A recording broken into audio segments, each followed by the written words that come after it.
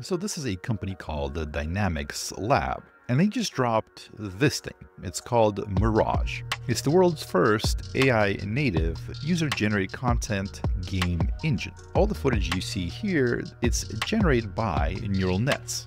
It's not code like regular video games. It's basically this neural network that's dreaming into life, reality as you're playing it. Whether a GTA-style urban chaos, or Forza Horizon-style coastal drifting game. As they say in the blog post, they believe that the future of gaming isn't crafted level by expert designers. It's imagined, generated, and played by anyone in real time. And we've seen more and more stuff like this coming out of Google DeepMind, for example.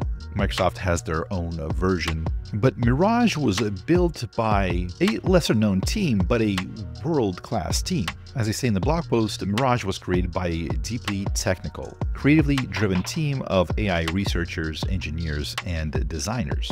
With experience from Google, NVIDIA, Amazon, Apple, Microsoft, Carnegie Mellon University, and UC San Diego, they are focused on pushing the boundaries of generative world models. So Mirage is the world's first real-time generative engine enabling live UGC gameplay, user-generated content, through what they describe as state-of-the-art AI world models. It's built to support dynamic, interactive, and sustained gameplay.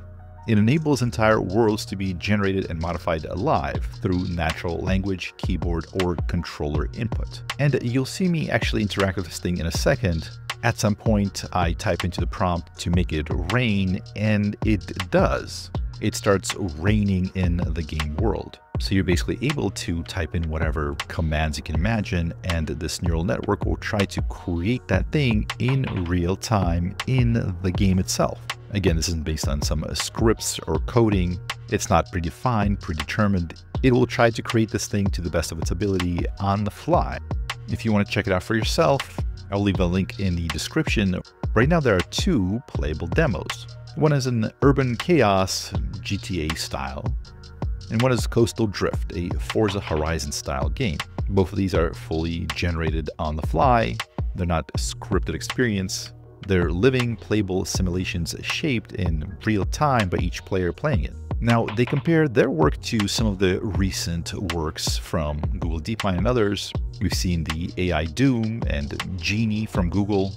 We've seen AI Minecraft from Descartes, and AI Quake 2 from Microsoft, but Mirage offers several distinct advantages. Again, this is according to the information that they've put out. This is a research preview. But one, it enables user-generated content through text input at any moment during gameplay, marking a significant leap beyond previous world model-based games generation approaches.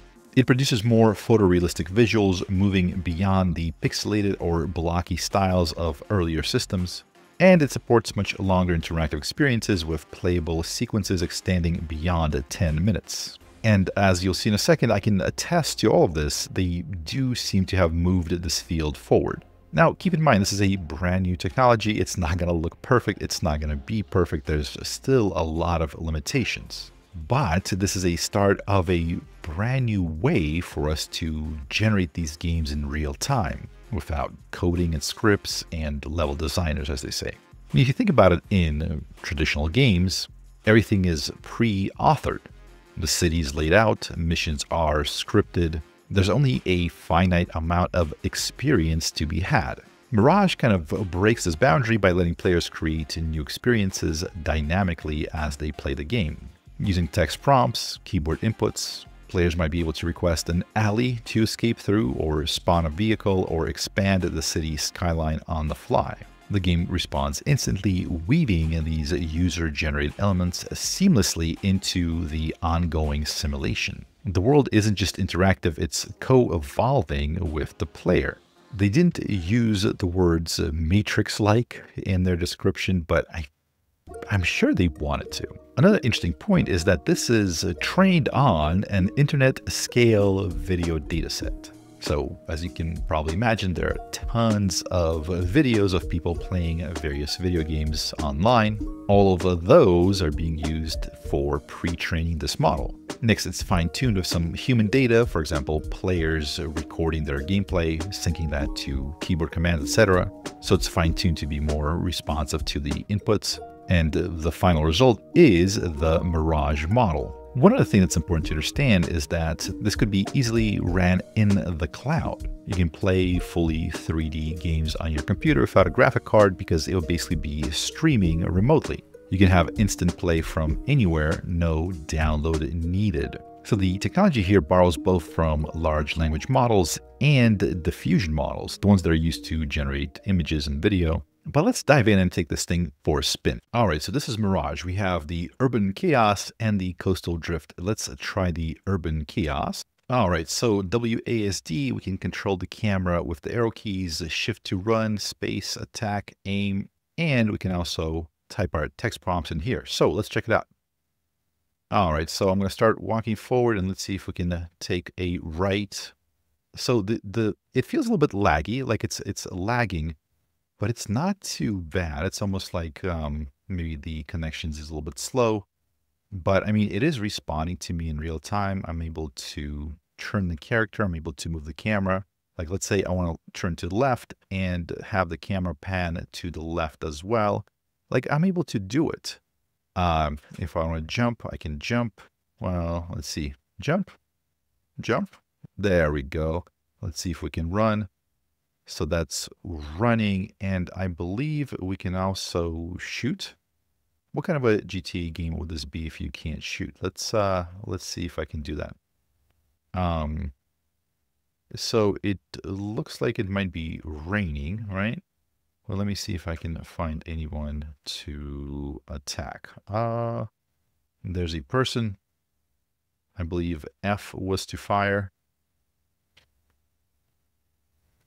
Or in this case, it's just punching. But oh, there we go. Okay, so we're able to shoot.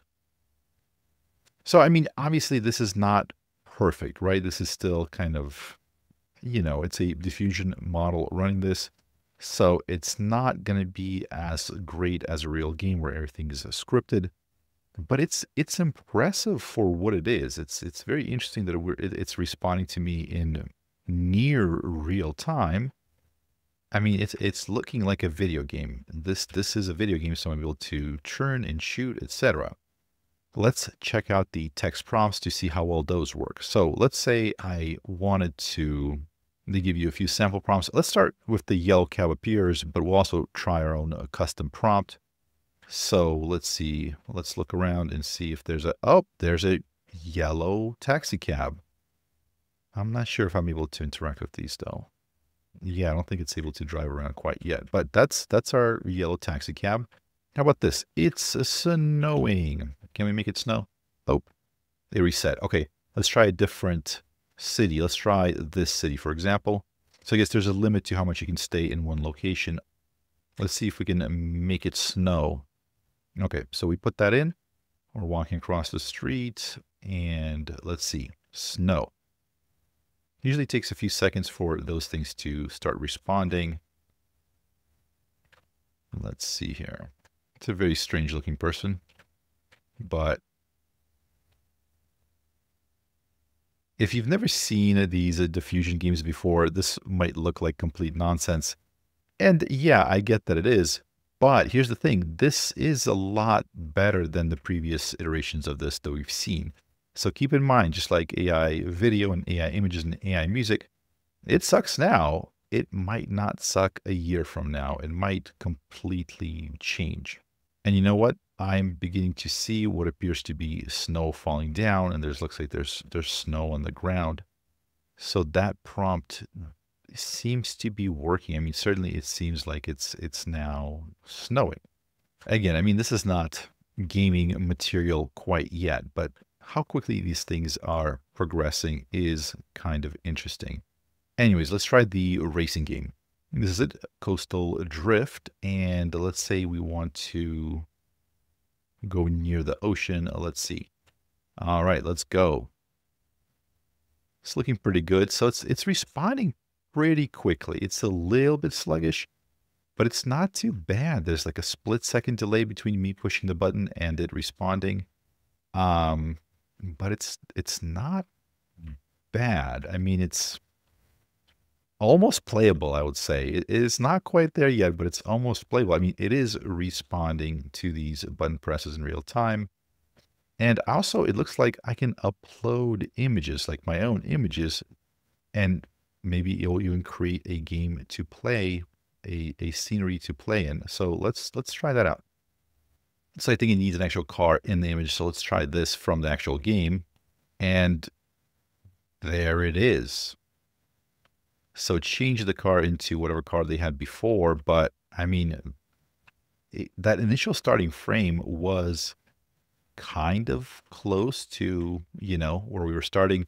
This kind of seems like it. So just for reference, this is, I mean, it's a little bit different, obviously. So we have the mountains and the greenery and the roads. And here's kind of what it's doing. You know, it's not terrible. And how about for the world prompt, we say driving through a dense city. So let's see if it's able to kind of change that environment into a dense city, whatever that means. Now let's see. Let's give it a few seconds so it's able to adjust. This is just what, a cornfield that we're driving through. I guess it's dense, but it's not a city. This is a never-ending cornfield. Come on. Or whatever that is. It looks like corn. Okay, let's try it again. How about nighttime city? Let's try that. Can you get us into a nighttime city? Nope, it's just corn as far as I can see. Okay. Wait, is there a clearing up ahead? No, just more corn. Okay. How about this one? Looks like that's something city-esque, city-like. That's interesting. Okay. What's interesting is it turned me away from that building. Oh no, that's the building still there. That's interesting. There's another car. It's because of a lag between when I push the button and when it turns. It's definitely, it's a little bit difficult to control, obviously. So I'm not bad at this game. This game is bad. How about that? But you know what? If you're able to deal with the 1 or 2 second delay, and the thing is when it's like in the middle of the country or whatever, it's a lot more responsive. But here, I think because of how complicated the scenery is, there's a lot more of a lag that's happening. What happens if I drive into the wall? It naturally gets me out of there. Anyways, this is getting closer and closer to being able to be playable games. Again, there's still tons of nonsense happening. It's still forgetting where it is, so they need to figure out how to do sort of like some spatial awareness of where you are. But again, I mean, if you think about where AI video was a few years back and where it is now, where images, where music were, I feel like they're going to figure this stuff out. It's still a little bit incoherent in terms of like where you turn around and you're in a different place. But I feel like they'll figure this stuff out. Anyways, check it out. See for yourself. Tell me what you think. It looks like this is a preview, but soon we're going to have the full paper and maybe hopefully more details and more demos. Don't expect anything insane. Free your mind a little bit. This is very early stage technology. But with that said, just in the last 6 to 8 months, we've seen quite a bit of progress in this direction. And keep in mind, Demis himself said that we might be seeing Google go in this direction. He hinted at it. So we'll see where this goes. Anyways, if you made this far, thank you so much for watching. My name is Wes Roth, and I'll see you in the next one.